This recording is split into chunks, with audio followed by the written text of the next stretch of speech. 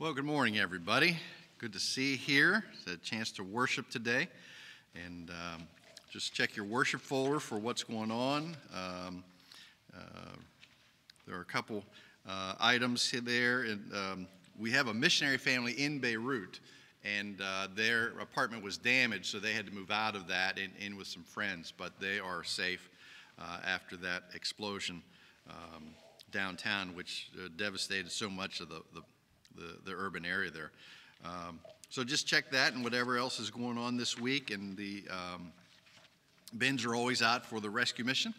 And we're just glad to be here. Anything else we need to know for the good of the body?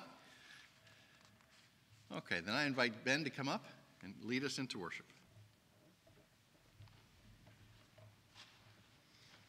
Good morning and welcome to Central Presbyterian Church. Whether you're here in person or watching online, we're glad to have you. This morning for our call to worship, I'm going to be praying through Psalm 95, 1 through 7. So if you would, bow your head and pray with me. Heavenly Father, we come let us sing before you. Let us make a joyful noise to you, our rock of our salvation. Let us come into your presence with thanksgiving. Let us make a joyful noise to you with songs of praise. For you are the Lord, our great God, and a great King above all gods. In your hand are the depths of the earth. The heights of the mountains are yours also. The sea is yours, for you made it, and your hands formed the dry land. O come, let us worship and bow down before you, O God. Let us kneel before the Lord our Maker. For you are our God, and we are the people of your pasture and the sheep of your hand. Today let us hear your voice. In Christ's name we pray. Amen.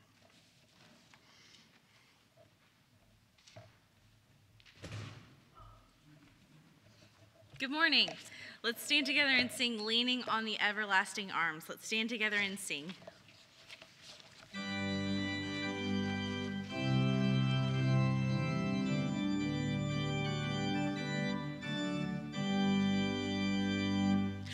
What a fellowship, what a joy divine, leaning on the everlasting arms.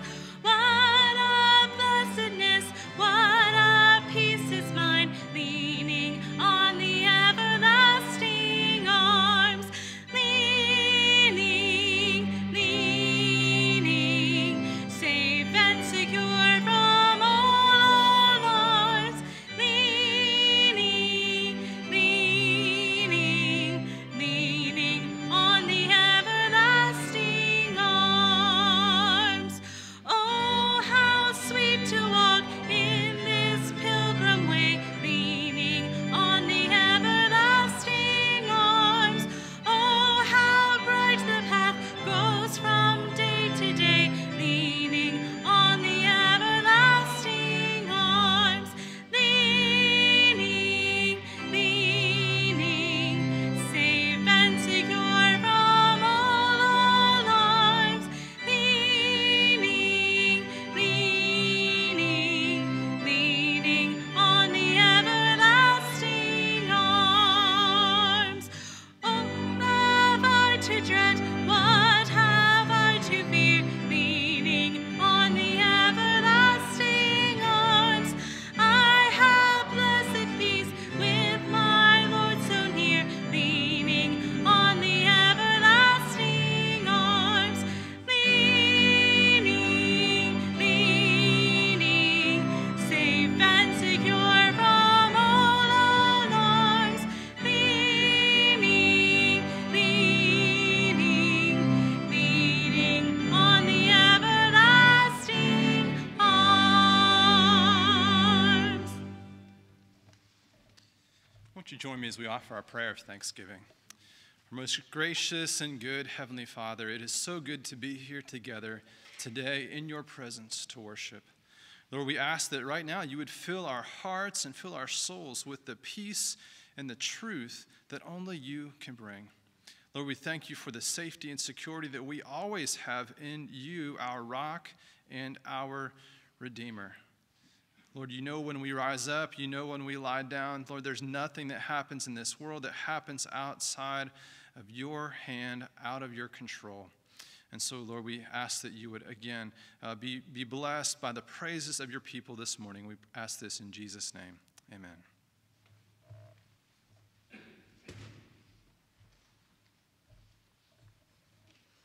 Join me in singing How Deep the Father's Love for Us.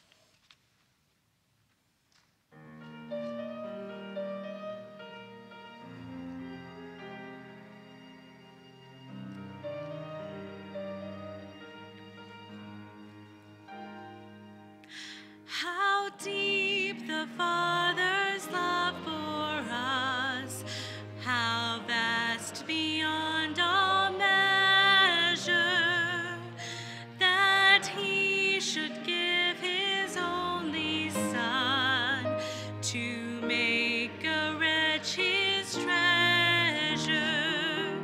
How great the pain of searing loss, the Father turns his face away, as wounds which mar the chosen one bring many sons to glory.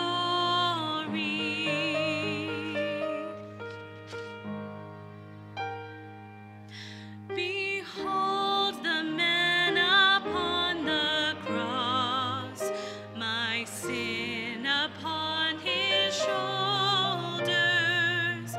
Ashamed, I hear my mocking voice call out among the scoffers. It was my sin that held him there until it was accomplished. His dying breath has brought me life. I know that it is finished.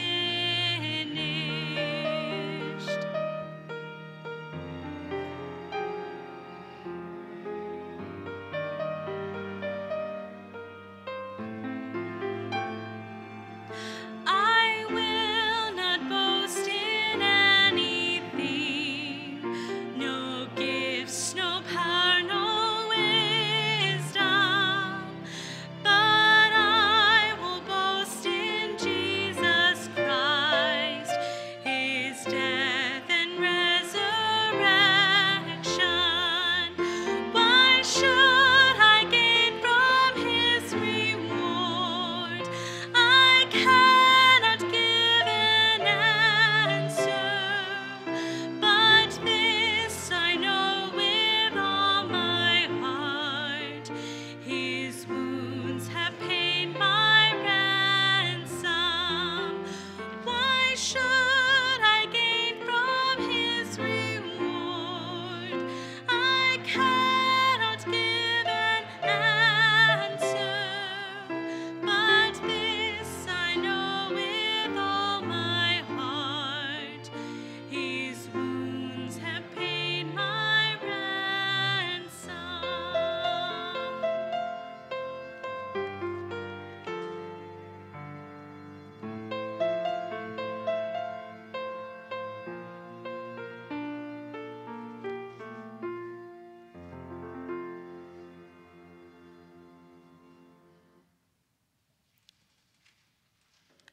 Let's now affirm our faith by reciting the Apostles' Creed. Brothers and sisters in Christ, what do you believe? I believe in God the Father Almighty, maker of heaven and earth, and in Jesus Christ, his only Son, our Lord, who was conceived by the Holy Ghost, born of the Virgin Mary, suffered under Pontius Pilate, was crucified, dead, and buried. He descended into hell. The third day he rose again from the dead. He ascended into heaven and sitteth on the right hand of God the Father Almighty. From thence he shall come to judge the quick and the dead. I believe in the Holy Ghost, the Holy Catholic Church, the communion of saints, the forgiveness of sins, the resurrection of the body, and life everlasting.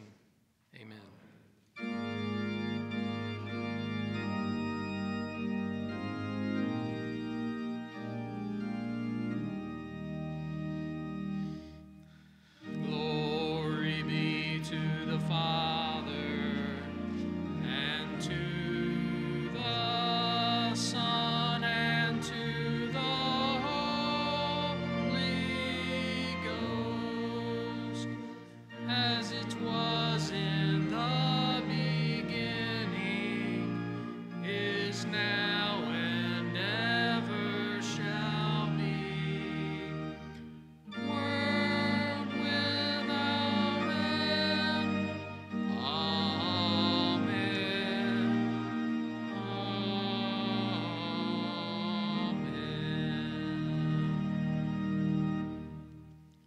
may be seated.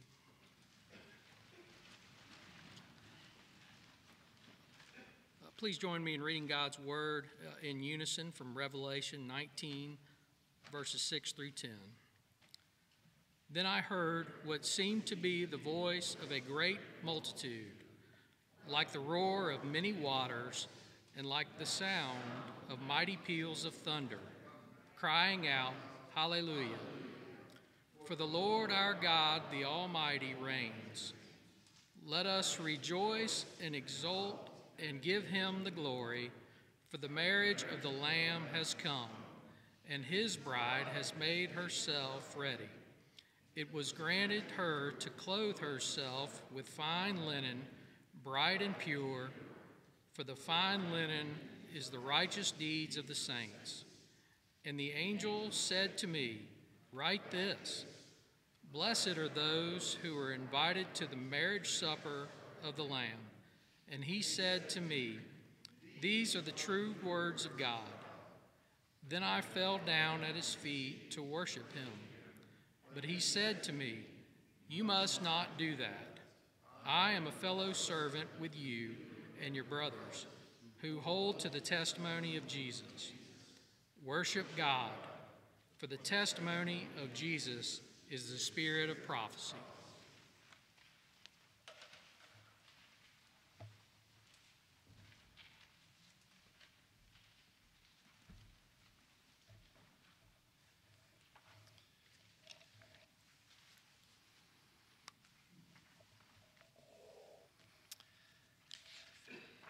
This image which comes out of, which runs throughout Scripture, which we'll look at more today, this image of marriage within Scripture. If you remember, several years ago, we spent an entire summer looking at this theology of marriage as it's laid out in Scripture and why it's so important, and we'll look a little bit at that today because Paul talks about betrothal in particular. But this points to the wedding feast of the Lamb, and when all things come to fruition, that day which will come soon in the future, and the day that we look forward to, that we can rejoice, for the marriage of the Lamb has come, and his bride has made herself ready. It was granted her to clothe herself with fine linens, bright and pure. For the fine linen is the righteous deeds of the saints, those which have been prepared beforehand, that we should do them and live in them and have them as an outgrowth of who we are as believers. So let's go to the Lord now in prayer. Our Heavenly Father, we come before you today, and we see this image, and we know that marriage, betrothal, are all mirrors of our relationship, the relationship of the church with Christ. Pointers to what is to be fulfilled in the final days. So, Lord, we live in that expectation, whether it's in our lives that we see that come, or whether in our deaths when we stand before you and know the fulfillment of all the promises that we have seen in Scripture. We look forward to those days. And, Lord, we know that there are families within our congregation who have lost and friends. And we're thankful for the example of their lives. However imperfect they have been, yet they did point to you because you were at work. We think of the Collins family and death of Peggy's dad and ask your hand of mercy and grace upon them. Lord, I have friends who have passed away, the Crane family, the Lammy family. Lord, we pray that your mercy would rest upon them. Strengthen them, Lord, and see them through, that they would be reminded that their loved ones have reached the fulfillment of what they believed, that they can see clearly who Christ is, that they know the fulfillment of the forgiveness that he granted in this world as they have experienced it now. Lord, we think of our missionaries in places such as Lebanon, dangerous places to start with, and now with this explosion and the decimation of so much of downtown Beirut, and Lord, the upheavals and all that will come with that, just in the lives, but also in the ministry that they do. in the lives that they will touch. We pray that in your providence, Lord, you would use this tragedy to open doors and open the eyes and hearts of individuals, that they may question why or look for reasons, and they may find their answers in the person and work and forgiveness of Jesus Christ. For it is in He that we find real peace, and we find grace and mercy, and we find the real answers to what our hearts seek. Lord, let that missionary family proclaim those things with boldness now, that many hearts would be receptive to you, that they also may minister and care for the physical needs as much as they can, and we in the EPC may support them and help them in whatever way possible, Lord, that the gospel may be heard. Heavenly Father, for our church planters in this country, we think of James and of Kirk and of Terrence and of Michael and of Mark out in Colorado. Lord, grant them your grace and peace. Open the eyes and hearts of those around them, that they may be receptive to Jesus Christ. You do the work, Lord. Open their eyes. Use these men and their families. Protect them, but use them in a powerful way, Lord, that we may see change. Change in individual hearts, change in the world around them. And Lord, for us here, you've brought us here in the midst of all that else is going on in our society, and to worship you. And for Lord, for those who boldly go to worship, we are grateful for them. And for those who are not ready and stay home, that's great too, Lord. And we pray your blessing upon each of us as we hear your word, as we are challenged with what you have for us, that we may live it out in this new reality, whatever it's going to be, whatever it is, that those we come in contact with, Lord, the light of Christ may shine even through a mask, even through a distance, that you would be seen, you would be heard in our lives and in our words. Our Heavenly Father, we come to you and we are thankful for the opportunities that you give, and this change in our world is not unexpected from you. For in your providence, and you have planned this out from all eternity. And now we are to walk in this and to live in this and to live as Christians in this. Help us to see it. Help us to do it, that your name would be praised. So, Lord, we come to you not on our own work, but on the finished work of Jesus Christ. And we gather together and we pray together the prayer that he taught us as we say, Our Father, who art in heaven, hallowed be thy name. Thy kingdom come, thy will be done, on earth as it is in heaven. Give us this day our daily bread, and forgive us our debts, as we forgive our debtors. And lead us not into temptation, but deliver us from evil. For thine is the kingdom, and the power, and the glory forever. Amen. Now, if you came through the front doors, you saw that we've redone the entryway of the concrete. So instead of 5 different pours, there's only one there. And the plan is to work the sidewalk all the way around till it meets this sidewalk over here with a grass strip just to make it look better. I'm sure all our neighbors on Randolph will be pleased that our sidewalk is looking better. And it'll be safer, less cracks and things like that. So just an update on that. Thank you for your faithfulness in giving. The plates are at the doors, or many of you have been sending in your checks through mail. We're grateful for that. It's just a testimony to what the Lord is doing and what the Lord has for us yet in store. So I invite Bess to come.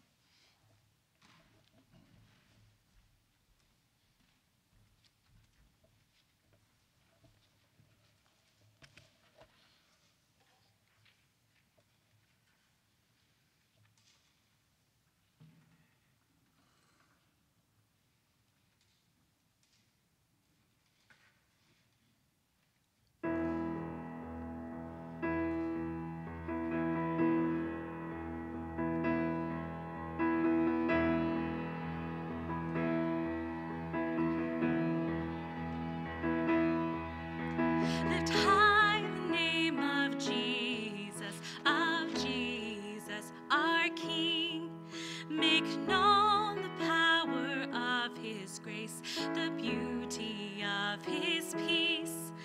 Remember how his mercy reached, and we cried out to him. He lifted us to solid ground, to freedom from our sin. Oh, sing, my soul, and tell all he's done, till the earth and heavens are filled with his glory.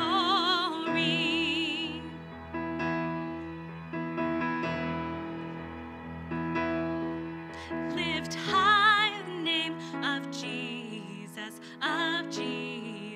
our Lord. His power in us is greater than this world.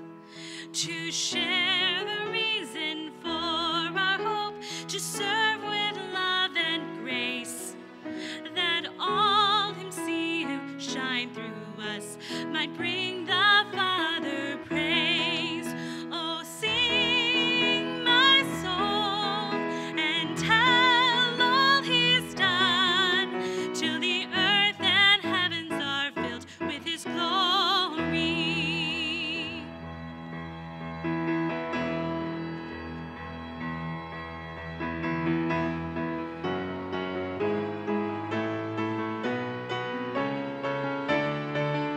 Lift high the name of Jesus,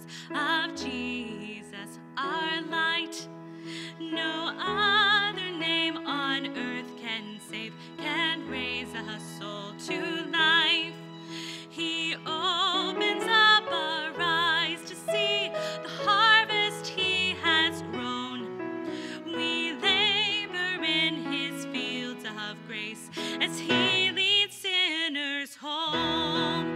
Oh, sing, my soul, and tell all he's done, till the earth and heavens are filled with his glory.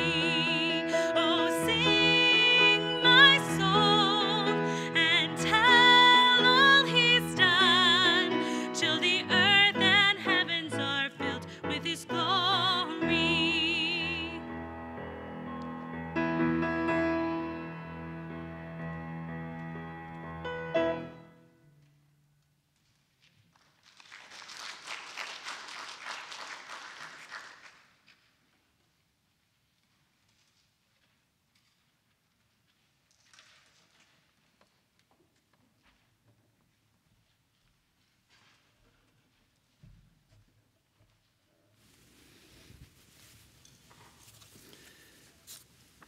We come this morning to the 11th chapter of 2 Corinthians. I invite you to turn in your worship folder or in your own Bible there. As I read our passage for today, we're going to look at the first 6 verses of chapter 11. And this is going to be an ongoing, there's a lot in chapter 11, so in the next couple weeks we'll still be working through that. So if you're able, would you please stand with me as I read the Word of God. Our Heavenly Father, we ask that your Holy Spirit would open our eyes and our hearts today, that we would have understanding of this, why it is so important, these words that Paul has given us, this imagery and these truths, that our lives would reflect that we would live them out, Lord, that you would be seen in all of our actions, in all of our attitudes. We pray this in Christ's name. Amen. So the first 6 verses of chapter 11 of 2 Corinthians. I wish you would bear with me in a little foolishness. Do bear with me. For I feel a divine jealousy for you, since I betrothed you to one husband to present you as a pure virgin to Christ. But I'm afraid that as the serpent deceived Eve by his cunning, your thoughts will be led astray from a sincere and pure devotion to Christ. For if someone comes and proclaims another Jesus than the one we proclaimed, or if you received a different spirit from the one you received, or if you accept a different gospel from the one you accepted, you put up with it readily enough. Indeed, I consider that I am not in the least inferior to these super apostles, and that we would put those in quotes, okay? Paul's being kind of sarcastic here. Those super apostles, that's what they call themselves. Verse 6, even if I am unskilled in speaking, I am not so in knowledge. Indeed, in every way we have made this plain to you in all things. So this is God's inspired word for us today. So please be seated. So this is part of what Paul is telling the Corinthians and us about our loyalty to Christ and the importance of identifying and being able to identify false apostles.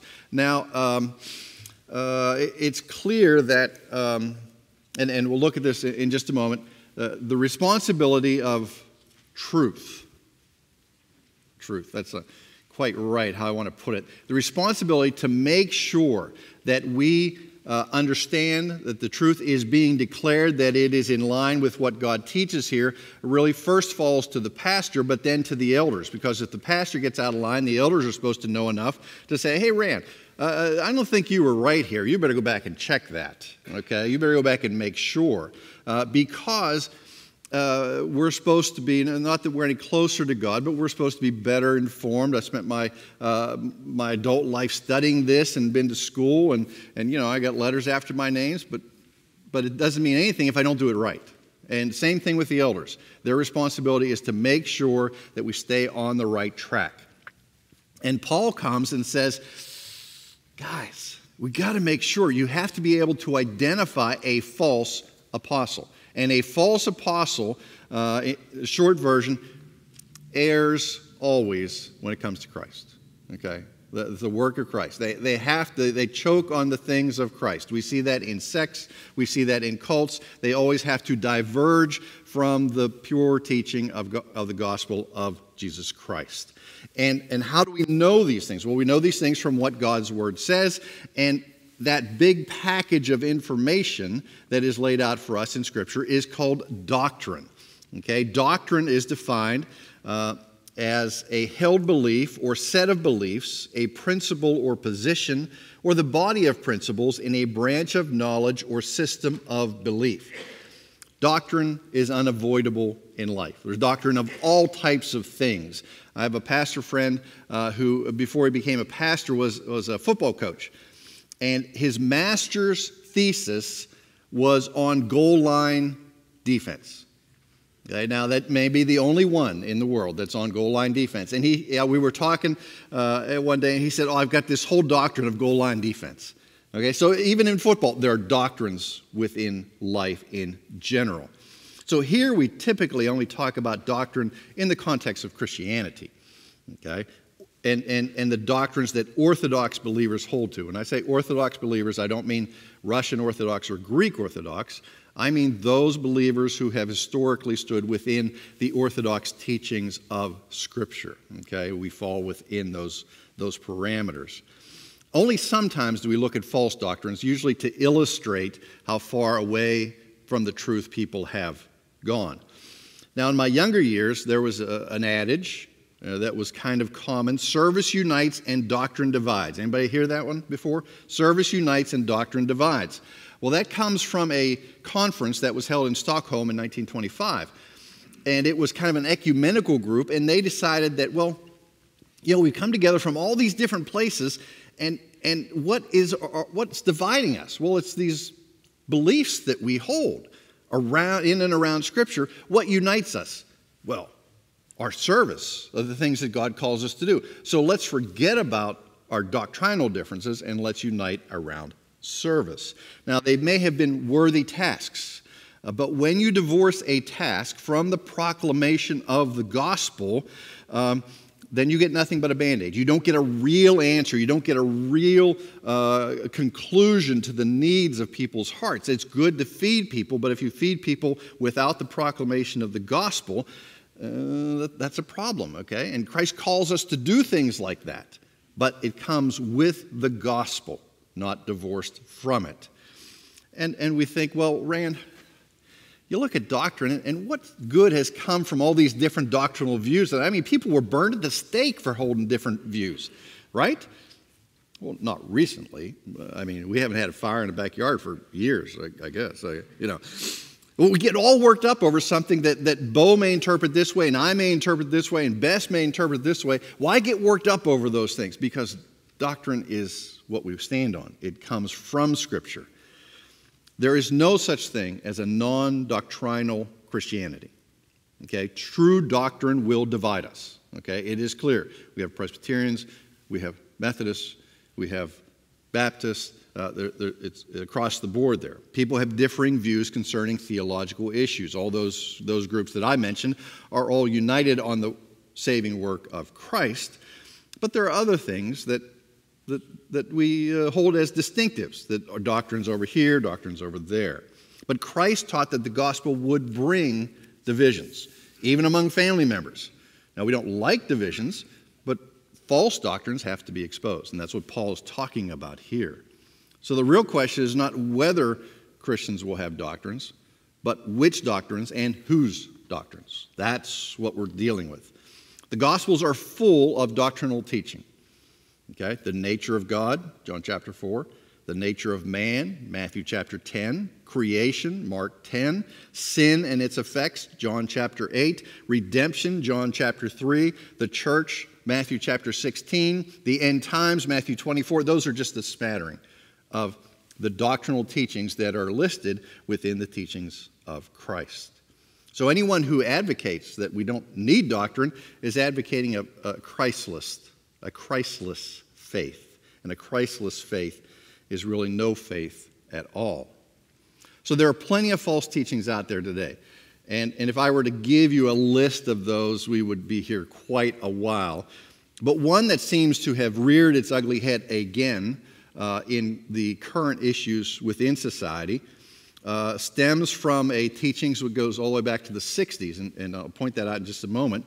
But this new false teaching promotes sin as something to do with systems and removes the human influence and the human sinfulness and the responsibility that each of us has as humans to find redemption for our sinfulness and then to live into that new life. This false teaching says if you tear down the systems and build new systems, then they'll be better, there'll be justice, there'll be economies will flourish, etc. They forget that the people still run those systems, right? That I'm still sinful, so if I'm running a system, then that means my sin influences that system. Now, all this comes, as I said, from the 60s and a teaching that grew up in Central and South America, really, which was a union of Roman Catholicism and Marxism called liberation theology. We see that in some of the mainline churches. We see that in the outcome of black liberation theology, which is taught in some churches. This comes from an economic theory. There's a social theory, which is called critical theory, which takes that and applies it in society as well. So you may have heard of the term critical theory. Now, that's just 2 sentences on each one. So if you really want to know more about it, you'll have to go and dig through it, okay? So I'm not going to give you a list of all the bad doctrines. It would take too long. Suffice to say that there are those who create a false doctrine out of their human need. Where does false doctrine usually come? So it usually arises from within the church and comes out of our human understanding, not out of Scripture. Let's look at a couple instances. I'm suffering terribly. Therefore, God is distant and does not care. Would that be true? No, because God promises, once you're here, I will never let you go. We look at the world. There's war, the resulting consequences, famine, disease, rampant. The innocent are suffering. Therefore, God must be not powerful enough to do anything about it. Because if he's a just God, then he wouldn't let those things happen. That's a false doctrine. I see chaos. I see violence, anarchy running wild. Therefore, God must be unjust if he allows these things. Okay, those are false doctrines created by man. Those who create an image of what God is like outside of what he says here is creating a God that looks just like me. Just like me. So what does good doctrine do? Well, good biblical theology, solid doctrine, does 2 things. It guards the purity and the power of the church. The purity and the power of the church. Good doctrine ensures that the gospel will be preached. It will be taught, not some moralistic, ear-tickling, man-friendly, powerless message. because the gospel is the power of God unto salvation. It's what changes lives. Moralistic messages don't change lives. Messages that sound good don't change lives. Messages that really make me feel good.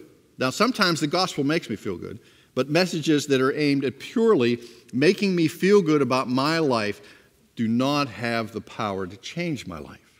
It is the gospel message. Say, Randy, that's pretty elementary. Okay, are you sure that maybe you're oversimplifying it? No, that is the truth. It is the gospel of Jesus Christ that changes lives, and then enables us through the presence of the Holy Spirit to live differently and live those things out which the gospel teaches us. That's the power to change a life, and then you have the power to change the world. Jesus did not have 500 apostles. He had how many? 12. 12. Okay, and one of those went rogue. Okay, and then about 3 months after he left the world, how many disciples did they have? Thousands. Okay, thousands. Peter preached a sermon, 3,000 were added. Preached another sermon, 5,000 were added that day. That's just the men. Okay, so we're talking about perhaps 20,000 added to the church in that short time. How is that possible? Because the gospel changes lives. That's the message there. Good doctrine focuses us on the church's mission, sharing the good news, making disciples, not just doing the works that he calls us to, because the works are necessary and natural outgrowths of a changed life. Ephesians chapter 2, verse 10. Those things which he has prepared before the foundations of the world that we would do, that would give him glory. Good doctrine keeps us rooted in why we live counterculturally. See, we just don't go along with the culture. And if you find yourself going along with the culture, and the culture doesn't seem so bad, Rand, I don't know why you get so worked up over it, you're probably not paying close enough attention to the gospel. Because the culture will naturally move further and further away from what Christ taught and what Paul and the other disciples taught, because it wants to please itself. Doctrine says no. Our goal is to please Christ. Our motivation for a life of service, for times of sacrifice, for generosity beyond what the world thinks is necessary, beyond what the world thinks is normal according to ethics and mores. This is what Christ calls us to do and how to live. We will be countercultural. Good doctrine can also be rather unpleasant because it causes us to be different, okay? And I don't like to be different. I kind of like getting along and going along because everybody's going that direction, and if I turn around and go in a different direction, then I'm going to make people mad. I'm going to be against people. I'm going to hold different views than people, and maybe you've hit some people that you have different views with, and they get angry about it. Excuse me. That's not always the most pleasant thing, but yet that's what the gospel says will happen. So in chapter 11, we go back to chapter 10, and Paul has been kind of talking about personal things, and Dan did a great job covering chapter 10 because that is a hard chapter. But now he goes into doctrine, and why does he go into a doctrine-focused message? Verse 2, he says, I feel a divine jealousy for you, a divine jealousy. Literally, the Greek says a jealousy of God for you, a jealousy of God. He loves these people, but more importantly, God and Paul will not share them with anybody else. Okay, think about it for a moment. Here you are. I'll just pick on Randy. Been married more than 30 years. Sorry. Would I share Judy with anybody else? No. That just doesn't happen. Would I have shared Judy with somebody else when we were just engaged? No, that was just not going to happen. Because when I got engaged, I'd pledged my life to her and she to me, and we would not share with each other with anybody else. And there was a jealousy there. Okay, maybe it was unspoken in my heart. I saw her talk to another guy. I'm like, what's going on over there? Okay? He's handsomer than I am. I better go in there and interject myself in that conversation, just in case. Okay, just in case. It's a jealousy that Paul and that God has for his people. For his people. Remember the commandment says what? Thou shalt have no other gods before me. There's no exception there. There's no exception. Paul says he has betrothed them to Christ. One husband, and he must keep them pure. Now, what's the purpose of this imagery? As I said earlier, there's a lot of wedding, marriage, and engagement or betrothal imagery throughout all of Scripture. So, given the economy of words within Scripture, this must be pretty important. Okay, not just here, but this image throughout all of Scripture. Paul says that I might present you as a pure virgin. But I'm afraid, lest as the serpent deceived Eve by his craftiness, your mind should be led astray from the simplicity and purity of devotion to Christ.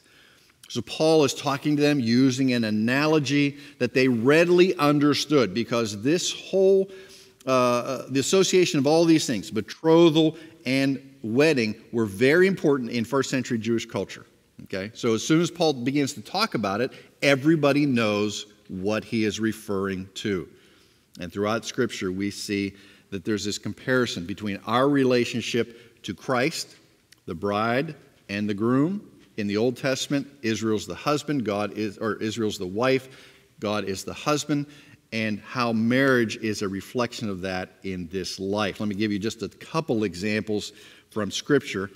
Matthew chapter 25 and the parable of the 10 virgins. And remember that the bride and her wedding party with 10 of her friends have gone to her house, and they're waiting the arrival of the groom. And the groom would come across town with his wedding party, and it would be a big thing. Everybody in town would know it, but the bride and her wedding party don't know when they're coming. So she has 10 of her friends. 5 of them don't have enough oil for their lamps to keep them lit, and oil is typically an illustration, an allegory for the Holy Spirit within Scripture. But 5 do. So the 5 keep watch, and the other 5 kind of go to sleep and let their lamps burn out. The groom comes, and off they go. And the 5 are like, well, wait a minute. What about us? And we see later in that chapter, when you have this great wedding feast, when the bridegroom was delayed and the ladies didn't pay attention, then they show up at the feast, and Jesus says, go away from me. I don't know you. You're not coming in. Don't let anybody in who doesn't have the right clothing on. In fact, he throws one out when he sees that they didn't. How did you get in here? Okay, this isn't correct. This isn't correct. And then when we try to enter the kingdom, what terrible words that we would hear from Christ. And think of the people who have believed, who thought that they were saved, who thought that because they went through the motions. Maybe they sat in church for years and heard the message, but their heart was never changed. Maybe they got up at a retreat at some point and made a profession, but their life was never changed. Okay, I'm convinced that Scripture teaches that if your life is changed, you will see it in fruit. In Matthew, Jesus says, "Not everyone who says to me, 'Lord, Lord,' will enter the kingdom of heaven, but the one who does the will of my Father will enter the kingdom of heaven." So many on that day will say, "Lord, didn't we prophesy in your name? Didn't we cast out demons in your name? Didn't we do mighty works in your name?" And here are the most terrible words that you could ever hear. "Depart from me, for I never knew you."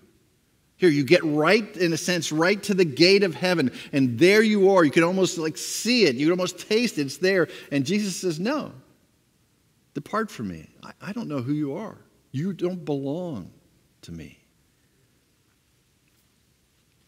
There'll be those who profess Christ, but don't truly possess Christ.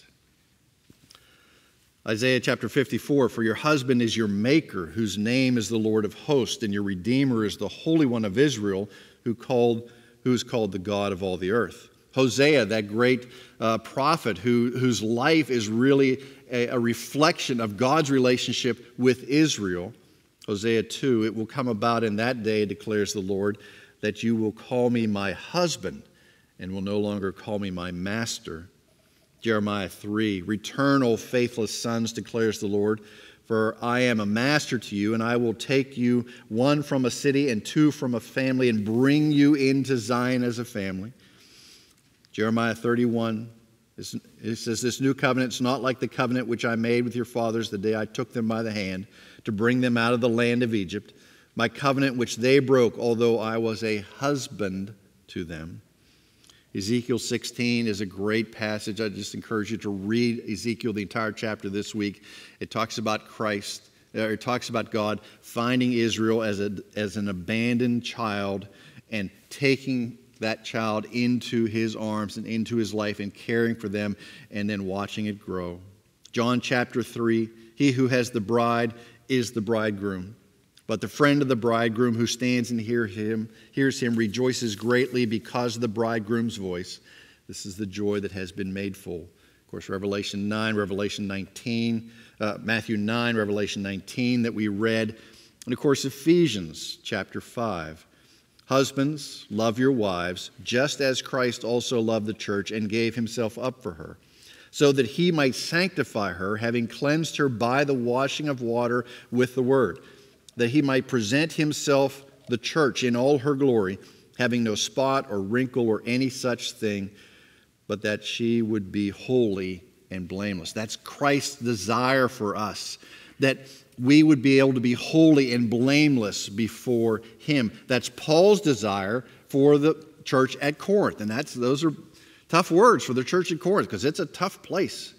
So Paul's job is to make certain that the Corinthian believers are presented to God as theologically and doctrinally pure as possible, as a bride kept by her father. Now, this is taken from the example of the first century in the wedding imagery. So the two ceremonies of the Jewish life constituted parts of a covenant. You had the betrothal, and then you had the wedding. So there were two distinct events leading to the fulfillment of it. Now, the betrothal, what we would call engagement, usually lasted a year and was time for preparation for the bride and also often time for the groom. Either he was going to go back to his father's house, John chapter 14, remember this image, and build a wing onto his father's house so that at the end of that year he may go across town with his entourage and collect his bride and with her entourage and take her back to the place that he had prepared for her. John chapter 14 again. Or sometimes it was a year where the groom had to save up money, okay, and work really hard to pay the dad of the bride price. So the time of betrothal was also an opportunity for the bride to prove her purity, her character, her loyalty, and her faithfulness to the groom when there was none of the benefits of marriage. Betrothal contracts in the first century were legal, morally and spiritually binding. Think of Joseph and Mary, okay? They were not yet married, but, Joseph says, oh, Mary's with child. This is bad. We're engaged. What am I going to do? And he thinks to himself, I'm going to put her away. I'm going to divorce her quietly. And then the angel comes to her. Joseph says, I'm going to divorce her because it was considered marriage, but it had not been consummated at this point.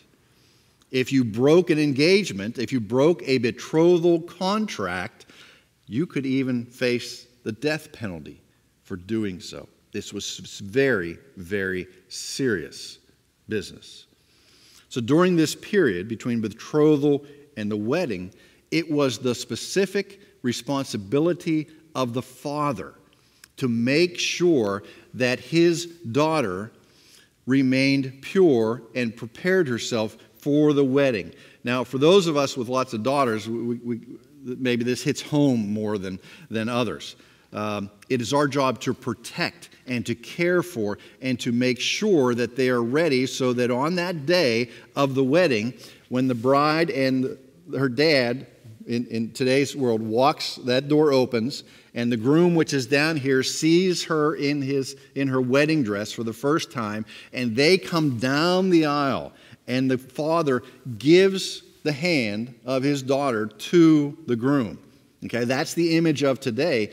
Well, sometimes in today's world, the groom walks up the aisle and gets the bride. And then some days, some weddings, the bride just walks down on her own. But in first century Jewish culture, it was paramount that dad watched over his daughter. So on that wedding day, she was pure and holy to be given to the groom. And that's what Paul is saying here. I betroth you to Christ.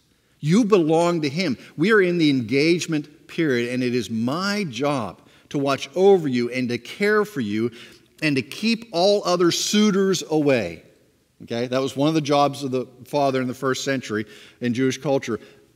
Keep the daughter away from any other guys. Okay? And Paul says, I've got to keep you away from any other false teachers.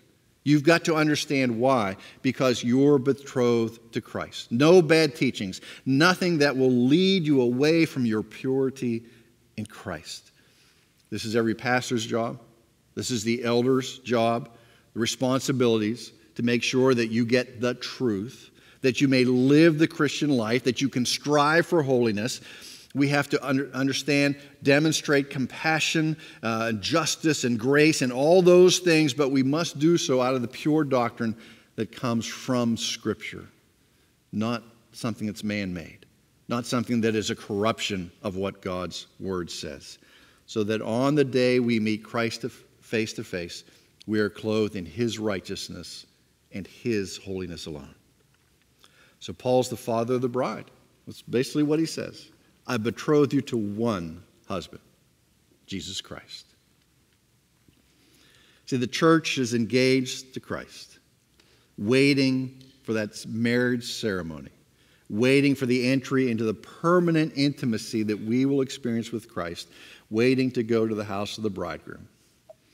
We're betrothed to Christ, and He's going to come back, and He's going to collect us, whether it is tomorrow or whether it's in another 2,000 years. Our job is to be ready for the wedding, because right now we're engaged. So let's pray. Our Heavenly Father, this wonderful imagery of marriage, of engagement, you've given them to us so that we might see who we are in Christ, so that we might understand this close bond and the requirements that are laid upon us to strive for holiness, strive for purity, so that we might be presented to Christ, clothed in the right garments, the garments of Christ, righteousness, holiness, purity, those things which only Christ provides. Lord, help us to see what is false. Help us to see, by holding it up to Scripture, where there is divergence from your word in this world, in teachings, that we might hold fast to what is pure, to what is holy, to what is righteous and what is just, that on the day of the great wedding feast, we would be clothed in the right clothes, the clothes of Christ. And it's in His name that we pray. Amen.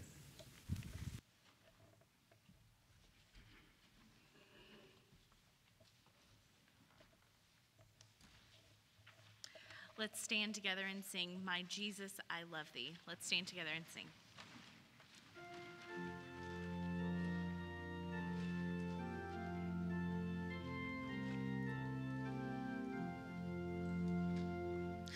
My Jesus, I love Thee. I know Thou art mine. For Thee all the follies of sin I